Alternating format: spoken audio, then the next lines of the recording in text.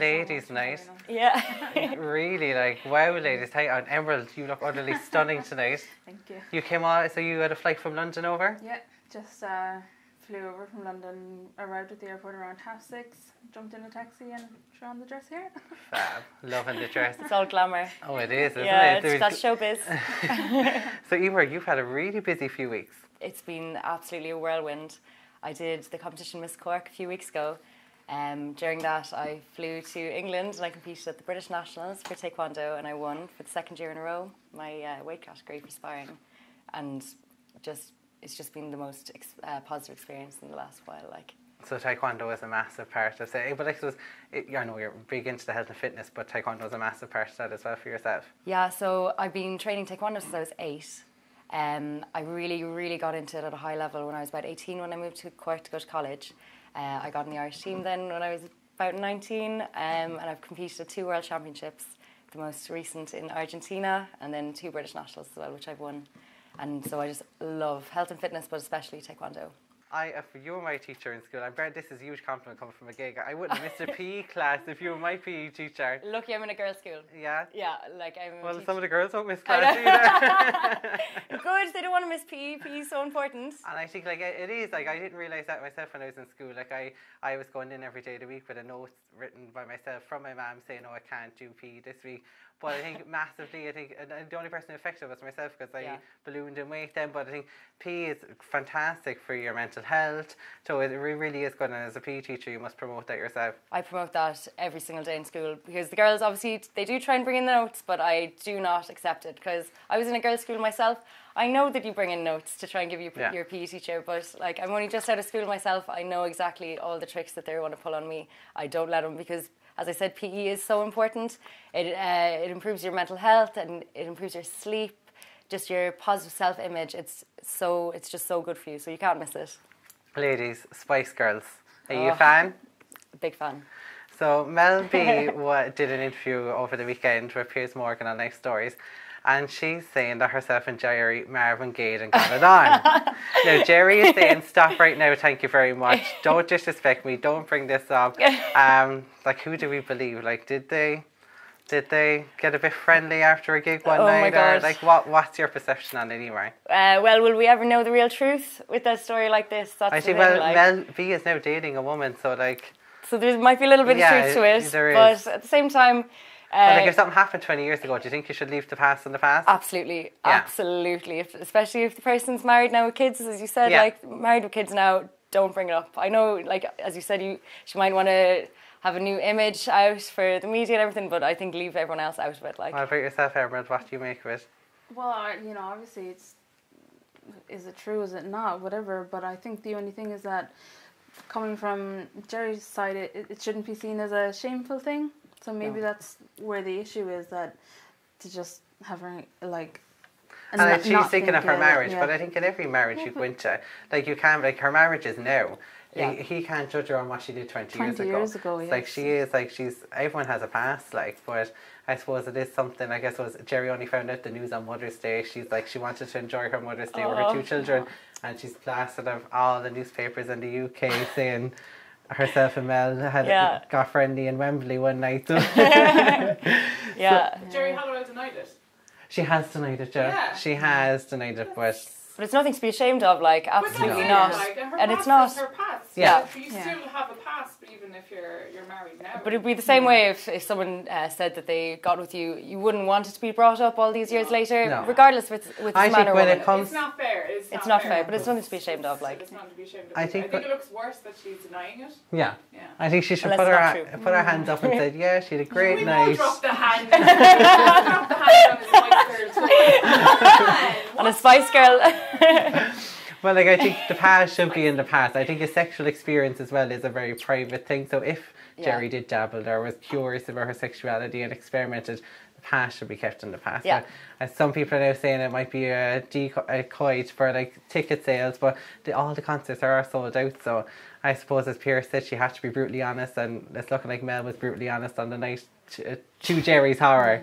Emerald, busy weekend for yourself, all starting Thursday night. Oh my God, the stress has already started. Yeah, God, Thursday night we have the Cork Burlesque Festival is starting with the Rebel Cabaret. And then on the Friday we have also the Rising Rebel competition and our gala show on Saturday. So it's busy, crazy weekend. Going to be having loads of performers over from the UK, from Europe. A load of Irish, really talented performers will be coming down from Dublin, from Galway, places like that. And it's just going to be really mad weekend. There's a couple of things in life get me excited. Food is a massive one. But I think the other word, burlesque, it's very kind of like, so it's a shimmy off the shoulder moment. It's like burlesque. And again, it's just, have you all seen the movie with Cher and Christina Aguilera? And like, it's like,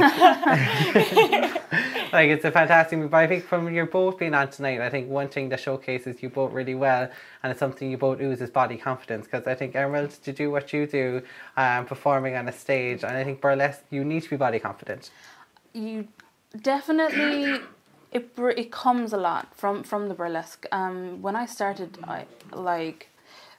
there is a level of body confidence that you have to have, but as soon as you go on stage and you keep going on stage and you like really show yourself to the audience, to the world, it improves so much. Like, I have become way more confident, even doing things like this I never would have done before. Burlesque came into my life, so yeah. And how did burlesque come into your life? Because you're from Mallow, right? Yeah. That's kind of like countryside, and I wouldn't imagine there was many burlesque performers in Mallow when you were growing up. No, God, no.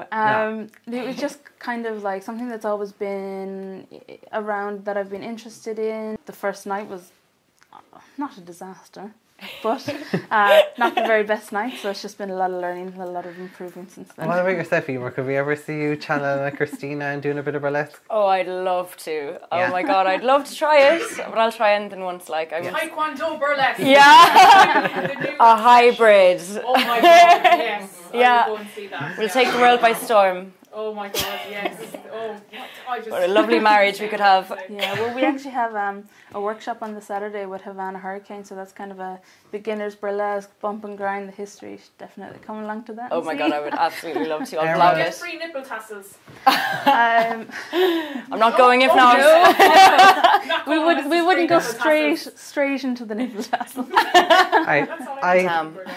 As a gay guy, what's a nipple tassel? It's literally whatever, like exactly what it sounds like. Yeah.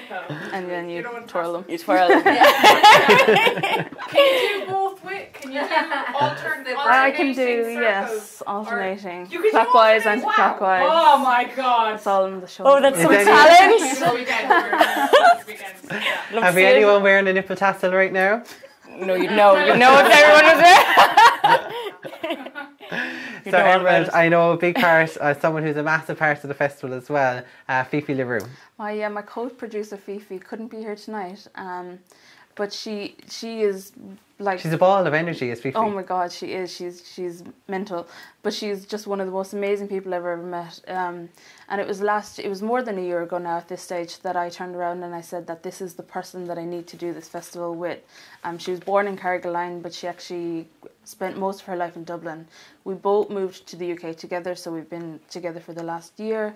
And I just knew that she was definitely the person that I had to have on my team helping me do this, because she's just so organised, just very business-minded and everything, just a great person. And I know it's starting on April 4th with the Rebel Cabaret. And then we're moving on to the Rise of Rebel competition, and then we move on to the gala show. It closes with the gala show. The gala show will be our main event. It's sold out. Standard tickets are already sold out for the gala show. We have international performers, Havana Hurricane, Kiki DeVille, who was on The Voice. And that's a Kiki DeVille. Is that a judge on All Together Now? Yeah, she is. So yeah, as well. Yeah. Get him, find out what happened with Jerry. It's she's that's the judge. the inside scoop there. Oh my God, yeah, we'll do. Definitely. You find Gonna out have to bring the that up. Marvin Gaye and get it on. I forgot that she's also a judge on. Jerry's a judge on that. Yeah. It's all connected. It is. All interlinked. But was it interlinked with the two of them? So Emer, Miss Cork. Yeah. Tell me all about it. How did that come about? So I entered it originally because I'm not actually from Cork, but I went to college here and I made so many friends and I love Cork so much. So where is home? Clare. Clare? Yeah, I'm Banner girl. I love Killaloe. Yeah, my God, but all the West Coast Clare is Yeah. the most stunning part of Ireland in my opinion. No, it is. Yeah, I think so anyway. But I entered Miss Cork because I just wanted to meet some like-minded girls in Cork City, because I know the whole Were thing... you going in with a Mel B conception, or were you going in with a Jerry Halliwell conception? No comment. Because I knew the whole thing about like Miss Ireland is you have to be driven, you have to be motivated, but you also have to be a good person, really into charity work. And I found that out so much in the competition. The girls were just like, they're so well spoken, they're so confident, but they're all really involved with a certain topic that they just feel passionate about. So what I linked myself to is the Sexual Violence Centre in Cork City. I've been raising money for them for the last few months, attending different events, like just representing them well.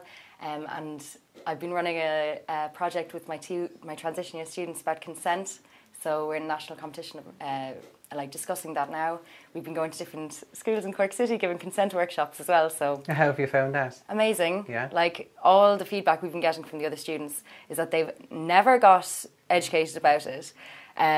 Like no one's ever even bothered to talk to them about I think consent. consent is a massive thing, and I think the fairness is, and it's one thing, because soaps are real life, like millions of people watch them, and soaps are covering it so widely at the moment, consent and what is consent, because just because a girl goes home with you on a night out doesn't mean that they're going home to, Absolutely.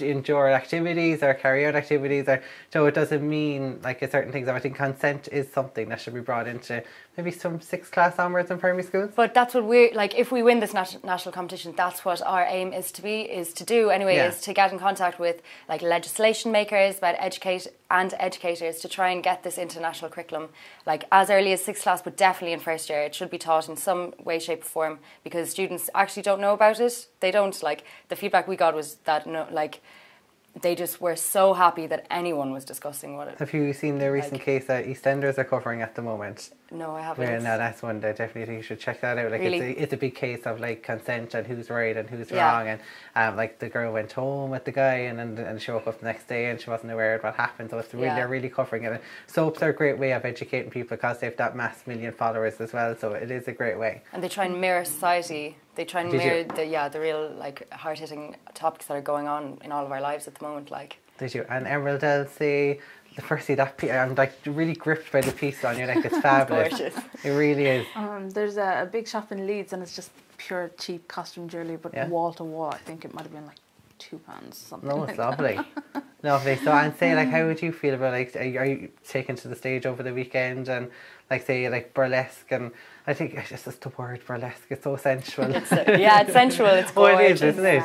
But like say, and like to guy like a young generation are coming forward now in the burlesque world and really showing an interest in how body confident. And I think with burlesque there's no rules either. There's no like you don't have to be a certain shape, a size, or like you literally take the stage and channel a performance and be who you're meant to be. This is something that's been really important when we were getting performers for our festival. We wanted to have diversity, so we have performers of every shape, size, colour, gender. And it is really important in the burlesque world because you see like the mainstream society is a very one way of looking at women, and when it comes to burlesque it's really all about body positivity, empowerment, and like with our festival we really wanted to create a safe space for everyone to just come and feel welcome, see body types that you might not always see, especially around Cork, and just to show that burlesque is not just one way, it's not one way of being, but the whole, like, it is a mirroring society, like you said, that everyone has completely different shapes, sizes and everything. So when you come to our stage in Cork, you're going to see that reflected back at you. So I think it's really important to encourage it. I think one thing, as much as like there's a lot of international acts coming over for the Burlesque Festival, we have an immense talent in Cork alone. Like I think like there's so many like local performers taking centre stage, like Foot Dreams Performing Arts put on the greatest show in the Opera House the weekend. My friend Letitia Lessin stole the show. Well, I think we can see her there on the screen, like an amazing performance that she put on. Like I think a Greatest Showman, the movie, I think they're definitely going to be calling Letitia. Have we all seen the movie The Greatest Showman? I think that's I think it is. And I think that is breaking the mould in society as well, that you don't, like, as utterly stunning as you are, Emer, like, we can be all, like, from all different walks of life, and, you know, like, there's no restrictions either. I think all these beauty shoots at the moment as well, it's great that some of the magazines are, like, channeling all different body sizes, and that must be something that you're proud of, Emerald, as part of the burlesque community. Yeah. Oh, it's incredible to see, and there's still obviously so much more to be done, but it is really an amazing kind of thing to see, to be involved in, and to be kind of pushing the boundaries, like being plus size. Myself, it has been really positive to be included and to kind of see other bodies and everything like that. So yeah, there's still a whole load of work that definitely needs to be done, but we're always working towards it, and always. And I know the Cork Burlesque Festival have kindly given to viewers the chance to go to the festival, see it all in all its glory, so take it in. There's acts coming from all over the world to take part in this festival. It's not to be missed. It's running from the 4th to the 6th of April. So guys, to enter this week's competition, like this post, tag who you want to bring to the festival to experience that burlesque feeling, and share. Guys, thank you so much for joining me tonight, Emer. Thank you so much for having us. Thank you so much for joining me tonight, Emerald. I wish yourself and Fifi all the best. And guys, thank you so much for joining in tonight. Be sure to tune in next week when we go live again at 8:30. Tonight's show is sponsored by Resort Jewellery and Horse Car Sales Planning. See you next week, guys. Thank you. Where's the live audience?